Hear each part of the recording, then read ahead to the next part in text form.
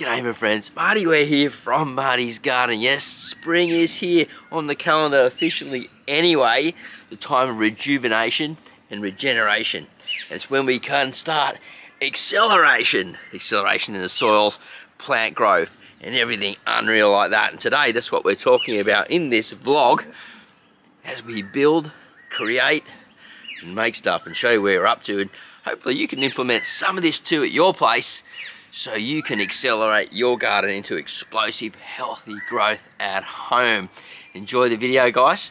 And remember, you got to slow down just a little bit to speed up.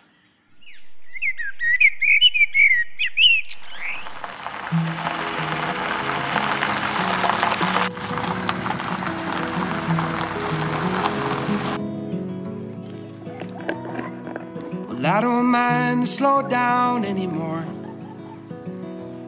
I don't mind the sound of my shoes on your floor. I don't mind selling out or playing cover songs, just as long as friends and family sing along. And I don't need more money or a faster car, no. Don't need a magazine to call me a superstar, no. I'm gonna take this little house and make It's been raining. Awesome though. You need that rain to hit the acceleration point. You need water, you need oxygen, you need all these things. So how do we get there? By slowing down. Oh, I had to put that towel on because my seat's wet. Hopefully it doesn't seep through to my pants while I'm shooting this video. Anyway, let's keep it rolling. Keep the camera rolling.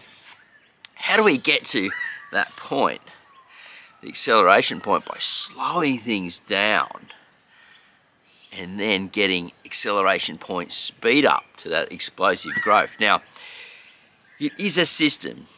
It does take time and it does take patience, but once you get there, it is just absolutely amazing. And I've been there a couple of times, but being a renter, very difficult. To get to that total point where you're really getting that explosive growth. Now in permaculture systems, they talk about the 7-year cycle. So once you get to the 7-year cycle, plants start turning over, you start getting, they start reproducing on site, and less work. Now, for me, that's just a little bit too long. And I like to work in smaller spaces, so market gardens, you know, urban gardens sort of thing, micro farms, which I like to call them, which I've got here. And, you know, help urban gardeners as well produce organic food at home. Will learn how to grow organic food at home so they can get the best quality results. Minimal inputs, maximum outputs. But at the beginning, we do need to increase our inputs. Now, one of the things about acceleration growth is carbon. You see, they're all talking about it, all this stuff, you know, over the internet, and you know, you got the carbon issues. Well, carbon gets stored in the ground, and our plants will take it down in the ground through photosynthesis and different methods and store it in there. It's a big carbon sump, and guess what? The soil life needs that carbon to be alive, and that's one reason why I'm always promoting composting and then mulching on top. And so by doing that, we're getting the carbon and these nutrients down into the soil profile very early, and allowing the nutrients from the water, when the water hits the compost, to actually then hit the roots of the leaves and start the acceleration point, instead of waiting for nutrients to come out of a little tiny shell or whatever and then hit the water plant, and then the plant goes, oh thanks, I'm getting a drink, I'm getting some nutrients, but it's got no photosynthesis system going on with nature, just as nature intended. You notice that whenever you've got a bare bit of land and you've got a bit of rain and you know there's some greenery around, we're not in the desert, a weed pops in there. You go, oh, that damn weed. Well, guess why that weed's there, guys? Because we're not supposed to have bare earth. We're supposed to actually cover the earth, put microbes into the ground and keep the soil alive. We have this, what they call it, a living web. Now, in one handful of soil like this, of compost, good quality compost, or say a rainforest soil or something like that, there is more microbes in that then there are people on the planet. And guess what, guys?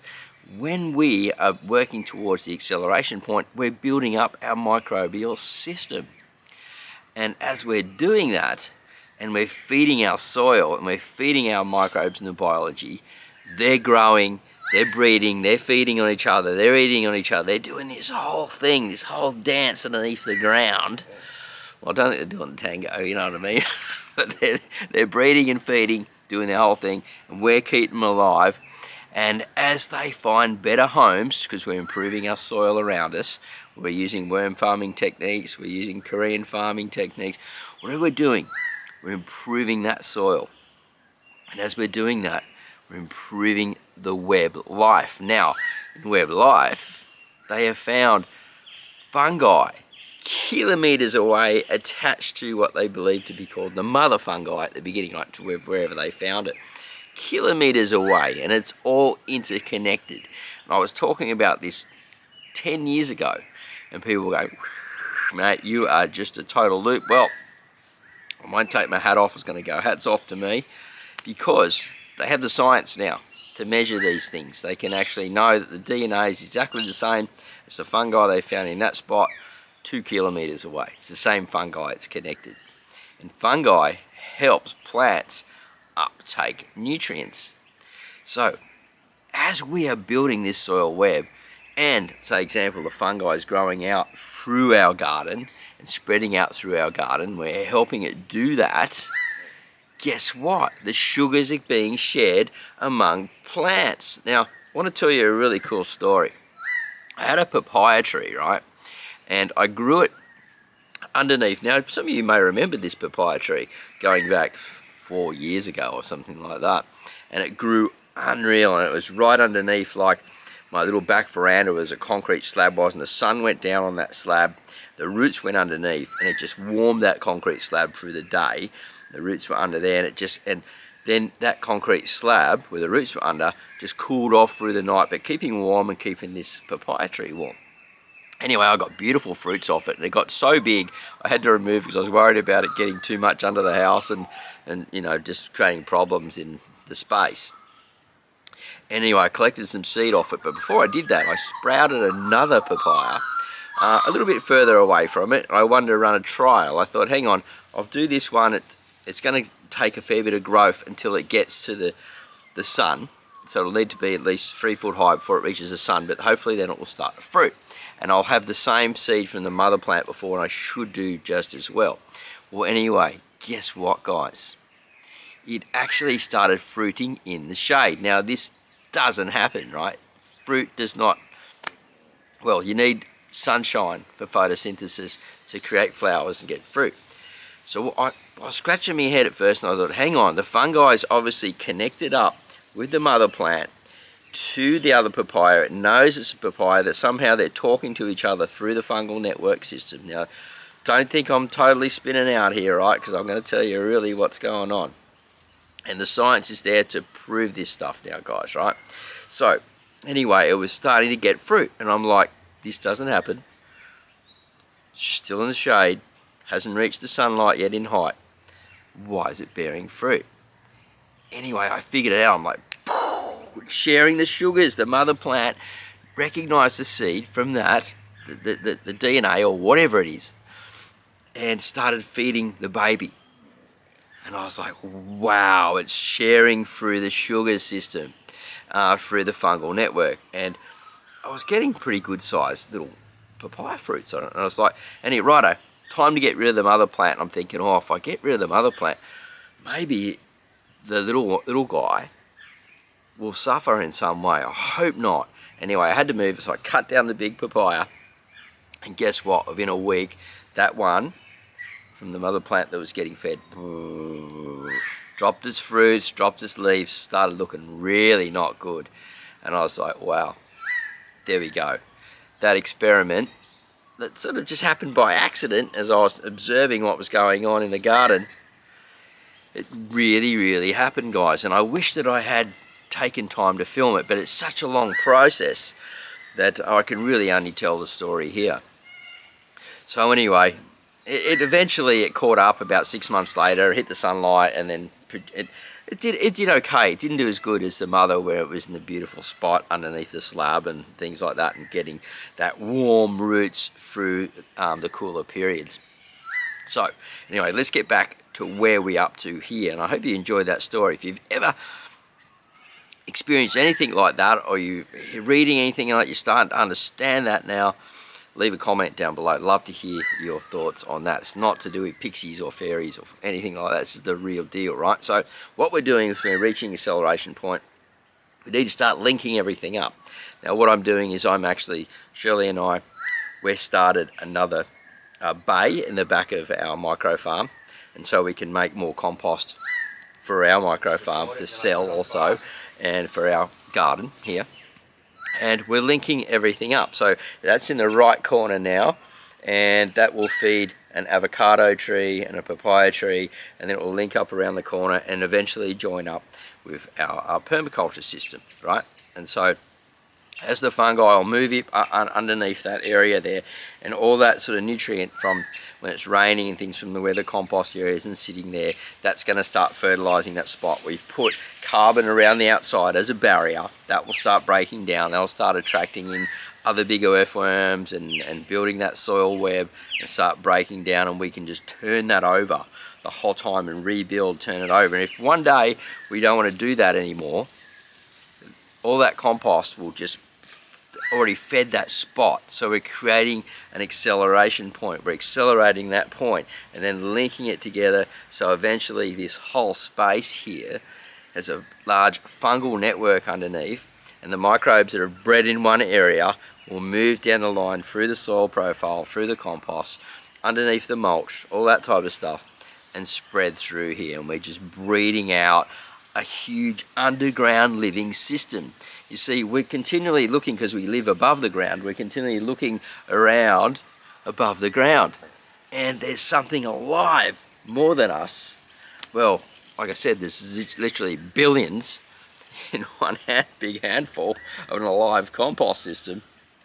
And there are people on the earth. So get that, guys. When I was studying in the year 2000, they said one sort of like little square cube had 1 million microbes in it. Now they know there's even more. Like we're talking over 20 years ago, that's what they could get in the microscope. They can see more and more, and they just keep finding more and more and more and more.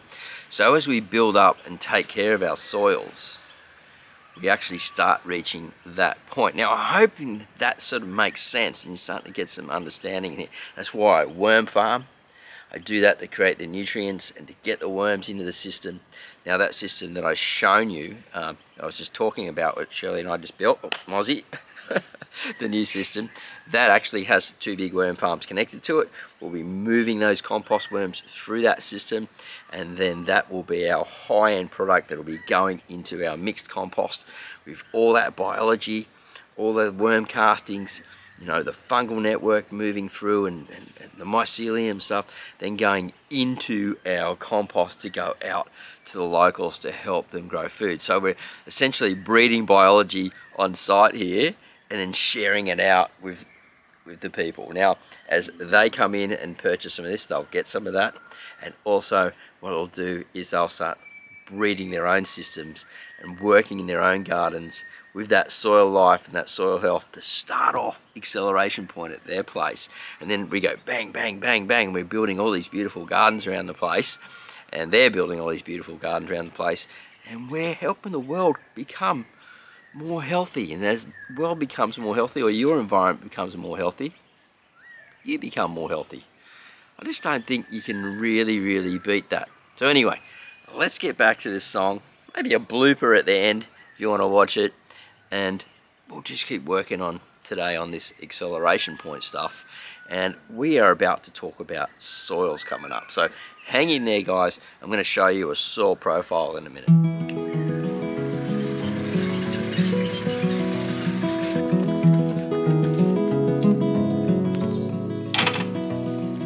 Well, I don't mind the slow down anymore. I don't mind the sound of my shoes on your floor. I don't mind selling out or playing cover songs, just as long as friends and family sing along. I don't need more money or a faster car, no. Don't need a magazine to call me a superstar, no. I'm gonna take this little house and make a home, and then I'll never have to face my nights alone. Anyway, there's one more to go. Bring the wheelbarrow. It's in my heart I hear you speak, and on my face I feel you breathe.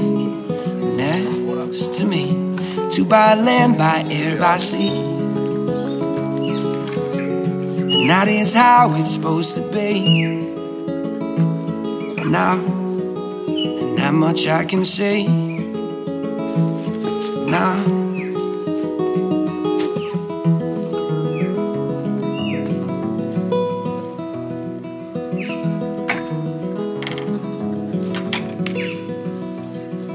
I'm pulling loaves of bread down from the shelf,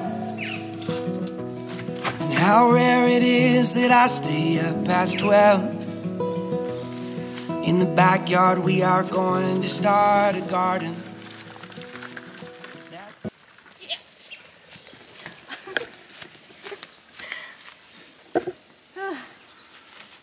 Oops. Where'd you put this on? On top of that last one there. That one's a light one.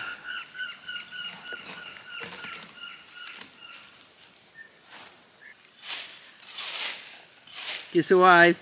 Huh? Give us a wave. Wave? Yeah, wave to the camera.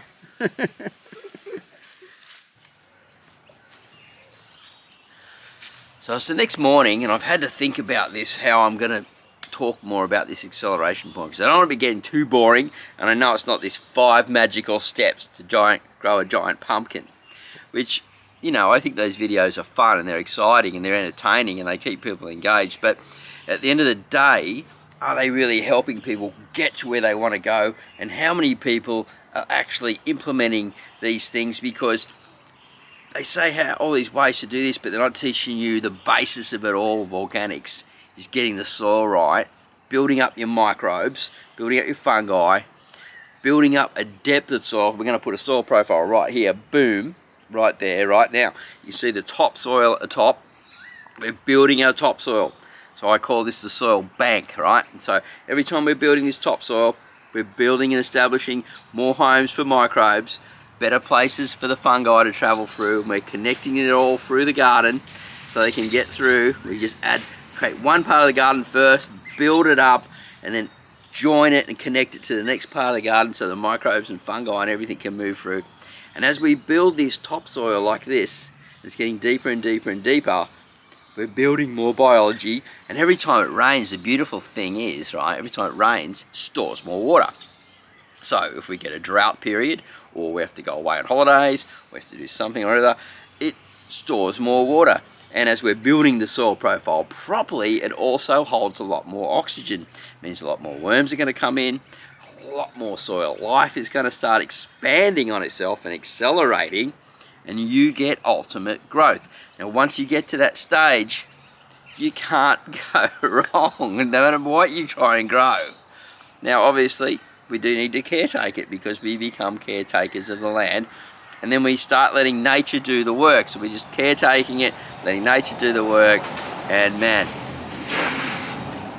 explosive growth. Now it just rained here last night, so we got a bit of water in the subsoil. I'm building my subsoils here, and this soil profile here shows you what a profile is. Now what I'm going to do, we're going a bit far into this video, so what I'm going to do is I'm going to cut it off here and create a part 2 and talk more about this soil profile and the acceleration point and how you can get there into the future. Now I know it's not super exciting, it's not super sexy, but as I said before, if you get this right, you can't go wrong, and you're going to grow lots and lots of food for the rest of your life. Alright, have a great day, happy everything, and we'll see you at the next video real soon. Oh, just watch the blooper at the end here. Bye for now. Oh, God bless, guys. Love you all. Yeah, I'll put it on that twilight for the shoot at night for the video. Oh, shoots at night video. What do you do? Look, there's the garden and stuff down there and that. Will you include that in your video? Maybe we'll put it at the end of the video. Just like after like the bloopers. Bloop, bloop, bloop, bloop, bloop, bloop, bloop. You go, hey. They go, Marty's just losing it now. Yeah. It's fun though. You just put anything there. It's right at the end because everyone's finished watching the video, so it doesn't matter.